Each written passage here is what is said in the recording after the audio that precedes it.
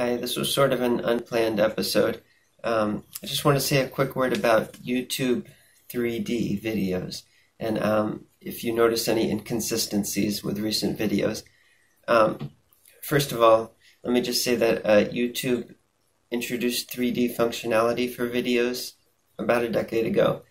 It enabled you to upload native 3D content, and then it would have a tag in the metadata that would allow it to be combined into various 3D formats. For instance, like side-by-side, half-width, over-under, anaglyph, different types of anaglyph, interleaved for polarized monitors. And then a few years back, YouTube took that all away. I mean, not all of it, but most of it. So what we're left with, for instance, if I upload a side-by-side half-width video on many browsers, and like on my computer or on the YouTube app on my phone, it's going to automatically play it back in anaglyph. And then in other devices, such as on a Roku, it won't detect it that way, and it will play it back in half-width side-by-side. That's why you may have seen some episodes, which I usually always upload twice, once in side-by-side, once in anaglyph. And you may have seen some episodes that were tagged that way, and it plays back on anaglyph in certain browsers or in the YouTube app. So it may have looked like the anaglyph was uploaded twice when it wasn't. So again, one was side-by-side converted to anaglyph by YouTube in real time, and one was the native anaglyph that I uploaded. And by the way, this side-by-side stream that's tagged as 3D also has the option currently to be viewed in a VR viewer.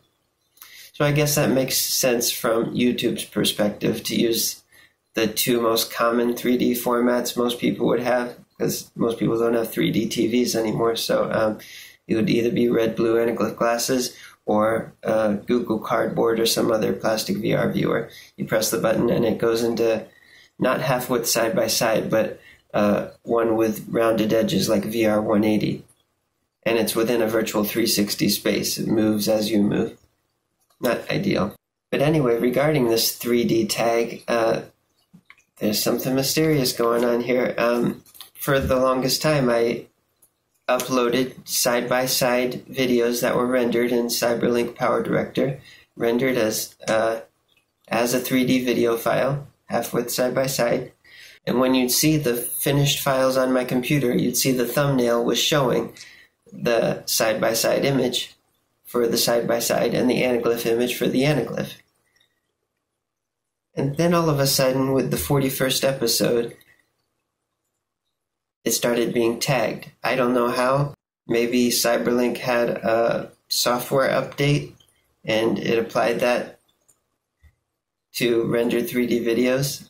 I'm not sure. I didn't even think they were still supporting 3D, but maybe.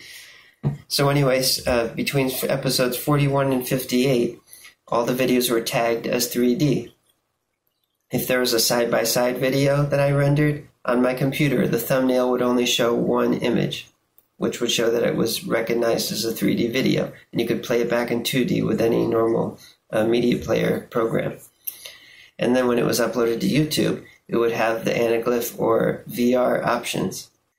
But then after episode 58, it went away. Don't ask me why. Somehow it went back to the way it was. No more 3D tag, and no more 3D tag for either my computer or YouTube. So honestly, I don't know what caused that change, or even how this is going to upload, or even what it is going to be going forward. But I just wish it was supported more. And in an ideal world, they would have just left it the way it was, and then you could just only have to upload it once, and then everybody could watch that same video depending on what type of screen they had. So their simplification really made it more complicated. Oh well, it is what it is.